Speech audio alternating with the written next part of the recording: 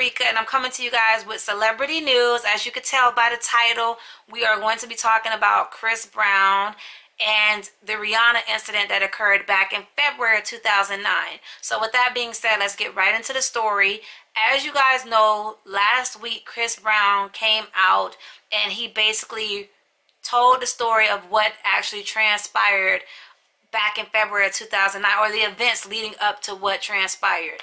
So I'm going to tell you guys the story, and then as you guys know, I'm going to go right into what my opinion is, okay? So with this story, there was an award ceremony. I don't want to say the name because I have some critics out there that will correct me. So I'm just going to say the awards. And I guess they were sitting at a table, and a girl that Chris Brown actually had cheated on Rihanna with was there, and she approached their table. So once the award ceremony was over, Chris Brown and Rihanna, they got into his car, and while they were driving, Rihanna saw text messages from the same girl they had just encountered. So with that being said, Rihanna got upset. Her and Chris Brown were arguing back and forth, you know, just going at it. And Rihanna attempted to kick Chris Brown. Chris Brown responded with a closed fist, and he hit Rihanna in her face. Rihanna then, you know, I guess she tasted blood in her mouth, and she spit on him. And I guess he felt that he had the sensation of blood in his mouth, and he just started wilding out on her. And if you guys don't know what wilding out is, it means that he started to attack Rihanna. He did a lot of things, and as you guys know, the photo is circulating around on the internet. I can't put the photo up here because then this won't be considered original content, now would it? So he ended up hitting her, and now that story made headlines back in 2009, and now it's making headlines again back now in 2017. So I'm gonna get straight to the point because this story, I wasn't even gonna talk about it, but I'm just gonna get straight into it. Like, there is no sugarcoating. In my opinion, I feel, well, first I'm gonna tell you guys a story. Yep, I like story times. This is a story time / celebrity news. Back in 2010, I want to say, or 2011, my mom had called me and told me that she saw Chris Brown being escorted by our sheriff's department, where they had a lot of cops, you know, escorting him to the arena. He was supposed to perform in South Florida, and he was being escorted. Now, I had Twitter at the time. I was new to Twitter, you know, didn't know much about it, and I went on Twitter, and I went under his thing, and I tagged him in it. I knew how to tag people. And he responded by saying, "Oh, another groupie or another person trying to get their 15 minutes of fame. Here's your 15 minutes." Mind you, I wasn't even doing that to be rude or disrespectful, but Chris Brown is a very aggressive person, and instead of him thinking about what's being said, he automatically responds. So he responded to that, and I responded back, and I'm just like, wait a minute. First and foremost, I am a mother. You're not going to disrespect me like that, because he was going in. Like, he was really upset. Well, I'm going to have my attorneys deal with this person, blah, blah, blah. Okay. He was just going in. So I basically deleted my Twitter account because I'm just like, you know what? I don't have time for this. I know I didn't have to delete my Twitter account, but I knew I was not being messy, so to speak. I knew that I was just, you know, stating what my mom said she saw. That she saw his bus being escorted. Not in a bad way, you know, just, we saw your bus. If you're not here in Florida, then okay, who cares? But he was going in. So I'm just like, you know what? No, I don't like him anymore. I'm not a fan. Even when him and Rihanna did have that situation that transpired back in 2009, I still was supporting him. I was still listening to his music, still doing all of that. But when that happened, I was just like, you know what? Forget Chris Brown, you know. He's not even on my level for me to get upset, okay? And I'm using all my hands because it just reminds me that I just, you know. So this video may be unbiased, but I don't care, you know. I just don't care.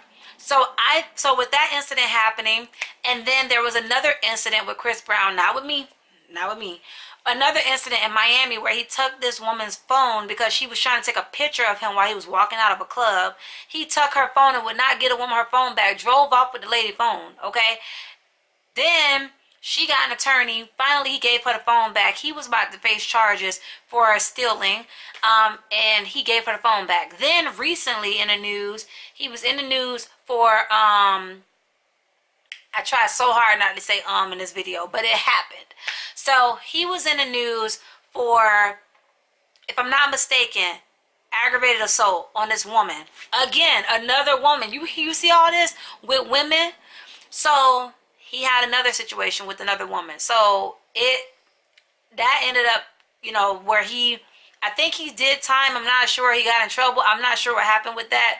Don't really care because that's not the point of this whole video.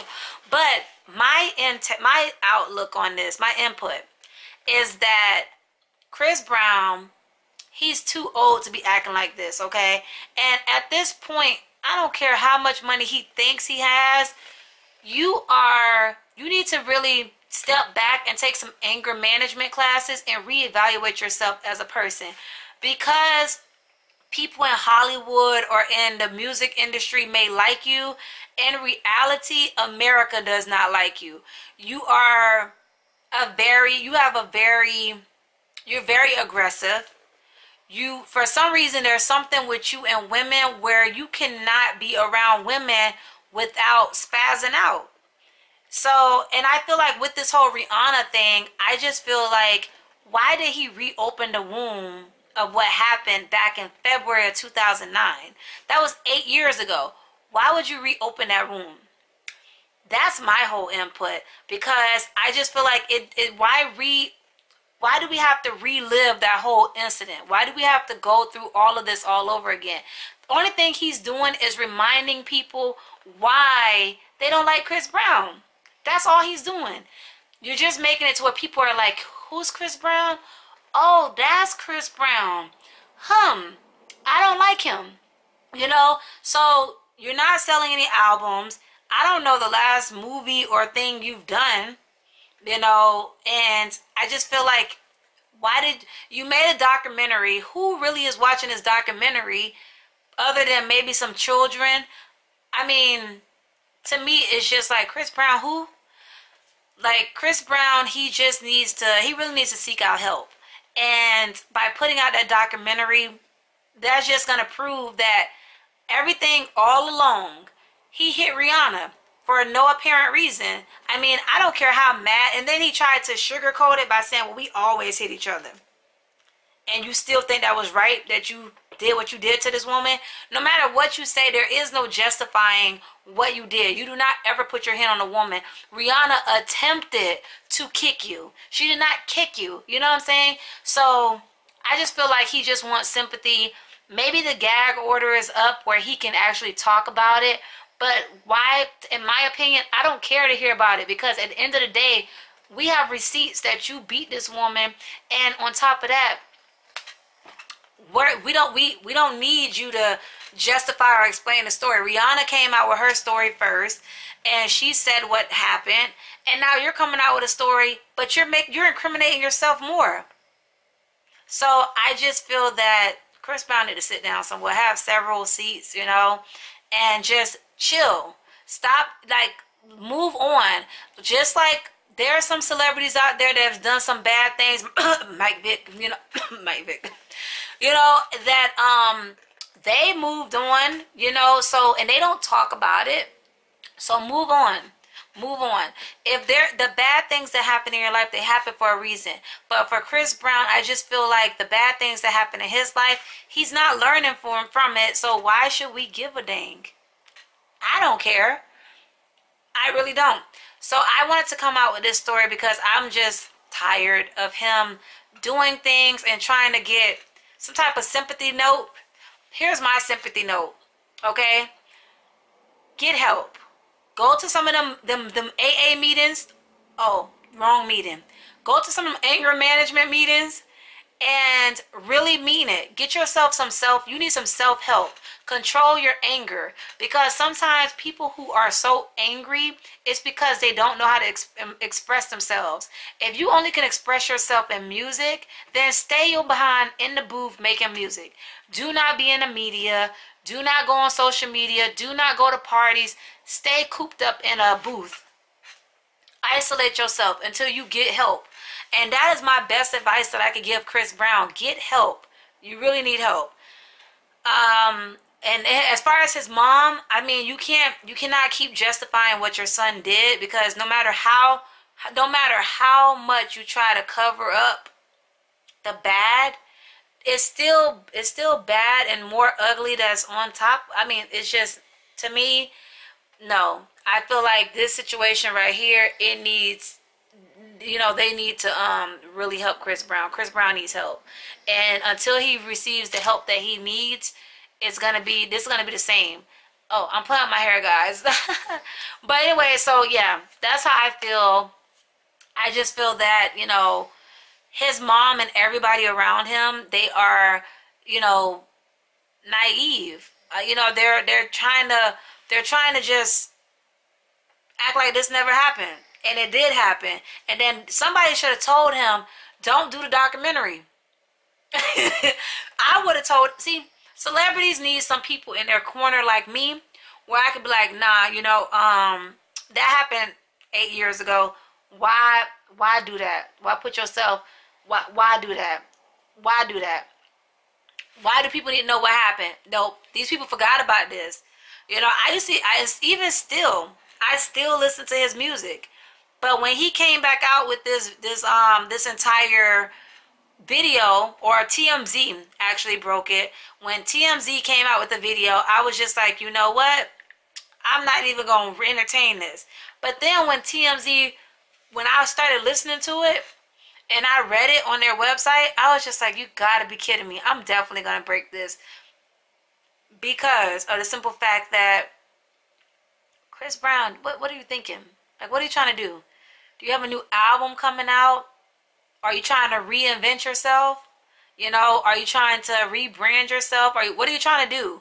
What was the whole point of people having to hear you say what you did to this woman? To me, I feel like it's pointless.